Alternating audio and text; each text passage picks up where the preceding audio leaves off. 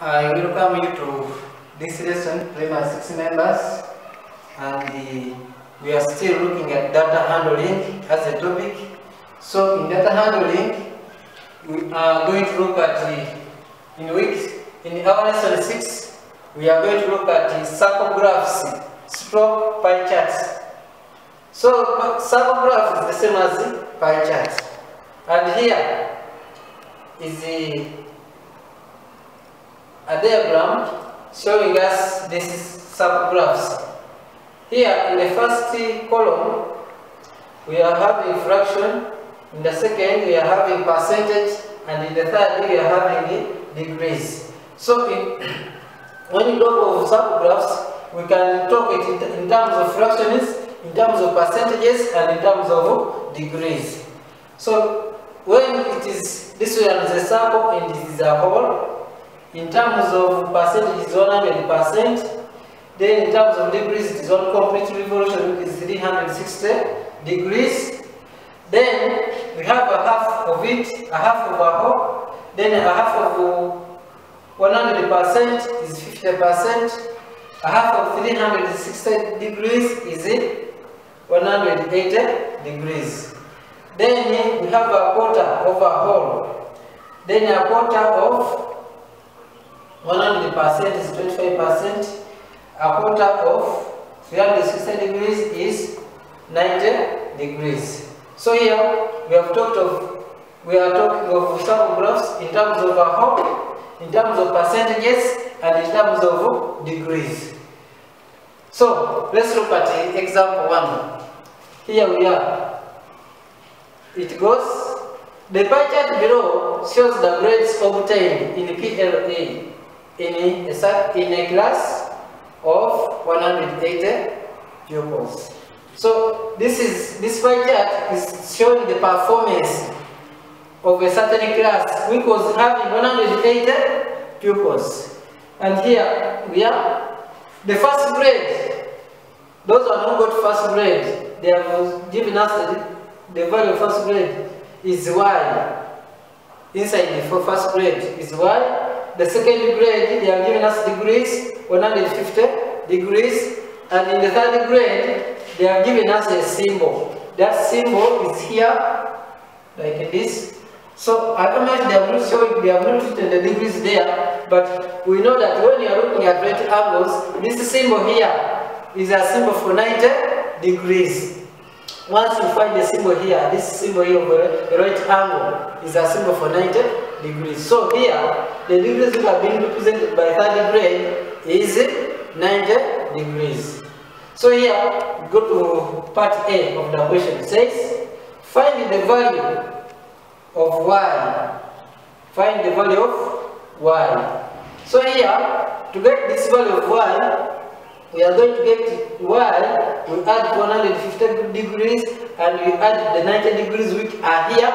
I repeat, here I'm saying 90 degrees because of this symbol for right angle. And the right angle is equal to 90 degrees. So that is why I'm saying plus this 90. And we equate to 360 degrees.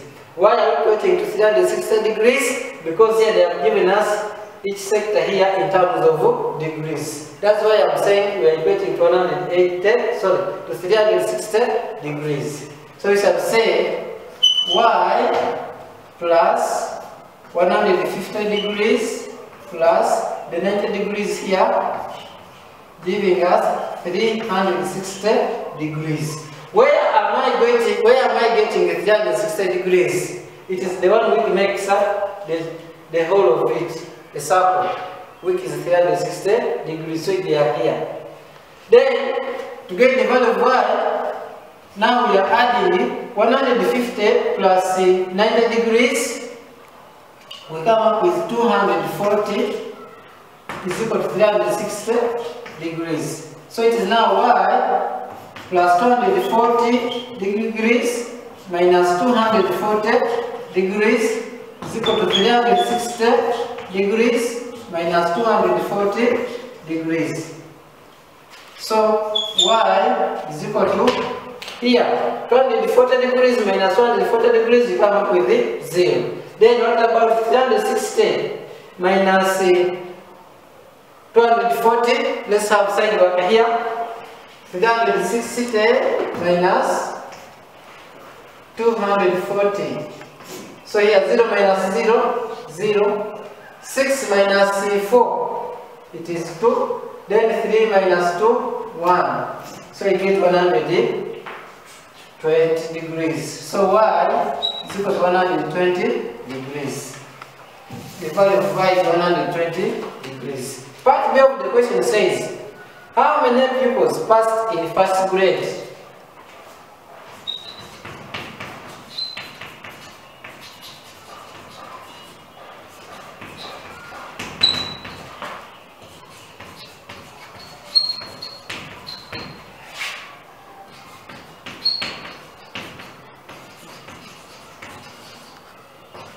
How many pupils passed in the first grade? Then you come to the first grade. In the first grade, we are having y, and good enough we have to get the value of y as 120 degrees. So this sector is being represented by 120 degrees. So to get the the number of children who pass in the first grade, we are going to get the degrees for this sector here, first grade, which is now 120 degrees out of the total degree. We can make up a pie chart, which is 360 degrees times the number of children who search for period A, which is 180 pupils. 180. So it is now 120 out of 360 times 180. So here we are going to divide, and here dividing. So this is 180 pupils.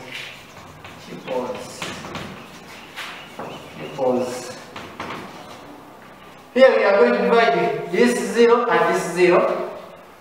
Then we can divide here by 12 divided by 12. You get 1. 36 divided by 12. It is 3. Then here 3 divided by 3 is 1. Here we are saying 18 divided by 3, you get 6. Then 0 divided by 3 is 0. So here you come up with 60 pupils. So there are 60 pupils who passed in the first grade. Part C. How many pupils passed in the second grade?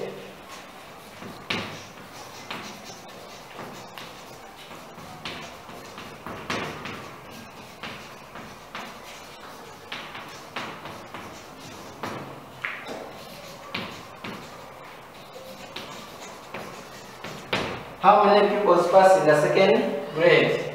So you got the pie chart here. The second grade is having 150 degrees.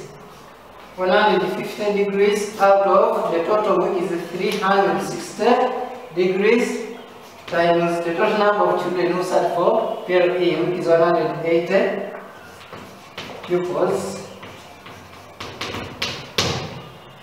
150 divided by out of 360 times 180 pupils. Then here you can divide a 0 with a 0. Then we look for a number can be divisible by this and this. We can be divided by 36 and 180. So the number is 18. 36 divided by 18, you get 2. Then 18 divided by 18 here is 1. Then 0 divided by 18 is 0. You come up with 10. Here, 2 divided by 2, 1. 10 divided by 2 is 5. You remain with 15 times 5. 15 times 5. It is side work. 15 times 5. Let's arrange vertically. 5 times 5 is 25, you write 5, and we group 2. 5 times 1, it is 5 plus 2, 7.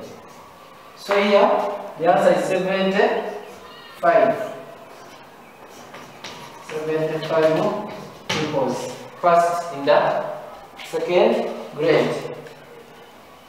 The last part says, how many pupils passed in third grade? How many pupils passed in third grade?